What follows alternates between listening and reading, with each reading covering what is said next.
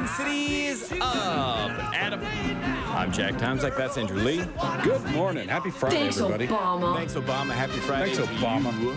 Thanks, Obama. That's Lump.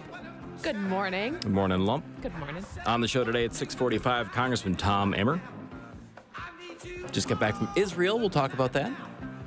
At 7 o'clock, State Representative Nick Zerwas will be third wheeling for the remainder of the show. God, please, no! That's very nice. In that time, he'll give very long answers. And then we'll make fun of how he sounds. God, I always say stupid stuff. Pretty much like normal. At 8, Andrew's mandatory list. At 8:15, Chef Dan Parker in to talk taps and tables. Andrew, what is that? It's a cool charitable effort that he's putting together. He's working with a couple of breweries, Lift Bridge out of Stillwater and Odell out of Colorado. They've collaborated on a new beer. Did they just mix two Yeah, beers they just up? poured 2 beers into a glass, and they're like, here, try this. Collaborated, drink it. Kind of like what I used to do with soda. Yeah. Just mix it all together. No, they've collaborated on a new beer, and they're working with a handful of local restaurants who are putting together sort of these special dishes, and proceeds are going to local food shelves. It's a really cool program, and he's going to come in and tell us more about it. Cool. And he's going to bring some food, I think, Excellent. and maybe some beer. None for me, thank you. You're welcome. Lump will have to drink mine. Gonna get weird in that last segment. Parody song contest at the end of the show, and when we know what that prize is, somebody will just say it out loud. Hey, I don't know what it is yet. So last night, Let's just be real. We're usually prepared for the show by We're about not. 6:20. no, we're not. It takes about 20 minutes or so for us to actually be ready to do the show. Last night I went to a benefit for Ann New. She's a political operative. I hate that term. Why? I just use the term I hate. She helped get Chip Kravac elected when he beat Jim Oberstar. The name of the fundraiser was We Are One Project, and they're going to try to do this year after year for other people. There were a ton of people, anybody who has ever worked in politics, a lot of activists, Mike McFadden there last night at O'Gara's. It was a good time. And one of the things we gave away, they auctioned off, was the Up and Atom experience. Mm-hmm. And I got to, the event started at 6, went till 10. I got there at 8. And I've been weird in social situations for the last 38 years. Last night was no different. And now that I'm regionally famous in the 65-plus AM radio listening community, I've gotten even weirder. So when I go to things, I don't want to just strike up conversations with people and have them think that I'm big dealing them by interrupting whatever they were doing. Right.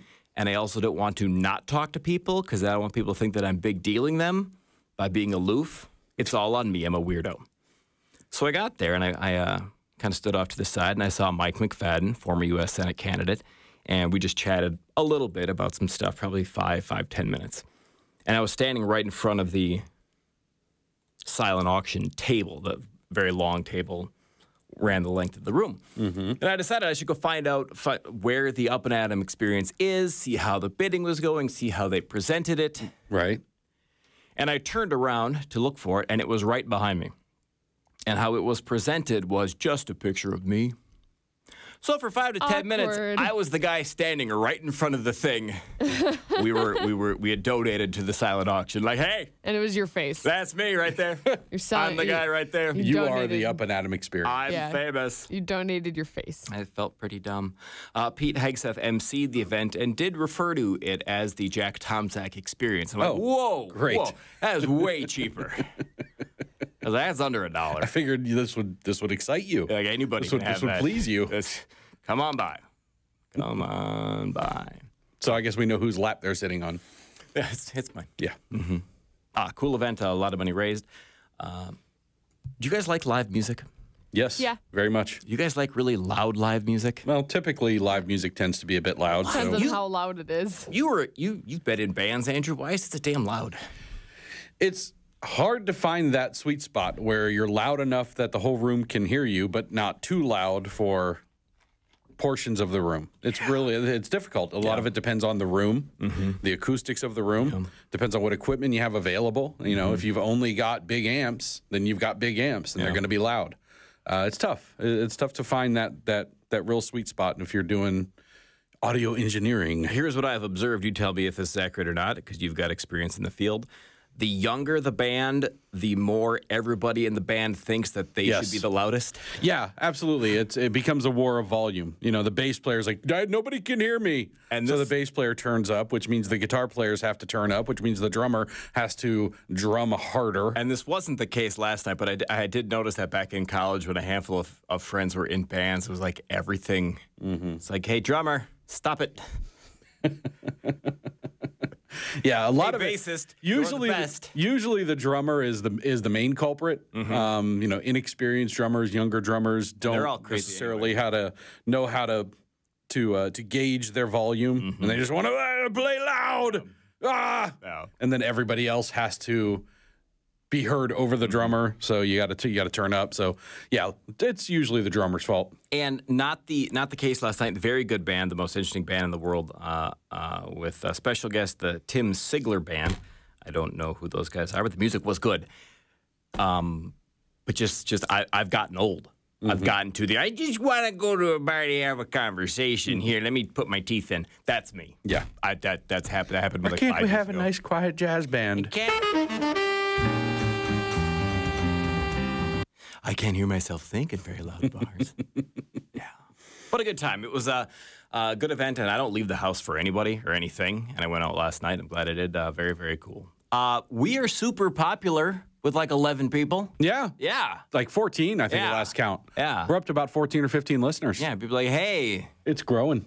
You're the radio. And that's not even including Lump's family. Like, we stopped counting them. Well, but that's because my family that's pretty much the size of my family is. Tuesdays and Thursdays, they listen to another station. Yeah.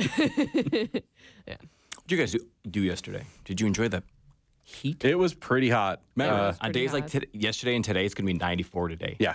Democrats don't want you to have air conditioning. We can talk about the environment, the planet, Mother Earth. They don't want you to have air conditioning. They want you to be miserable. Think of that today while you're miserable already. I don't have air conditioning. It's so the Democrats' fault. Come on. I'm going swimming today. Come on by. I'll just hang out at Jack's Yeah, house. man. Yesterday, it occurred to me, it'd be nice to have a pool. You can come by. We're going swimming. It'd be nice. I don't have a pool myself, but I have a hose. I've been out on the deck every day this week. It's been lovely weather for most of the part, and I didn't make it out there very long yesterday. Got too hot. Went back inside. I'm a wimp. You guys are so wimpy. I'm a wimp. It wasn't even that bad. It was pretty hot. It was hot, but I mean, it wasn't that bad. Lump, come on in here. Everybody strip down, and we're going to compare body fat percentages. We've got extra person to us and hair. It's harder to be a fat dude with hair. It's like we're always wearing a light jacket. You're not that hairy. You don't. You're both get hairy, in but here. not that hairy. I'm 93 pounds. How are you guys so uncomfortable? I'm sweating right now.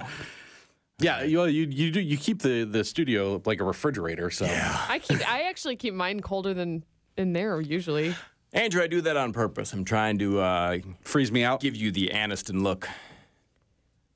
When we come back, what's coming up in the news bag? There was a sex sting in St. Paul. I'll give you the details on that, plus a whole lot more. It's a robust news bag today. 651-989-5855.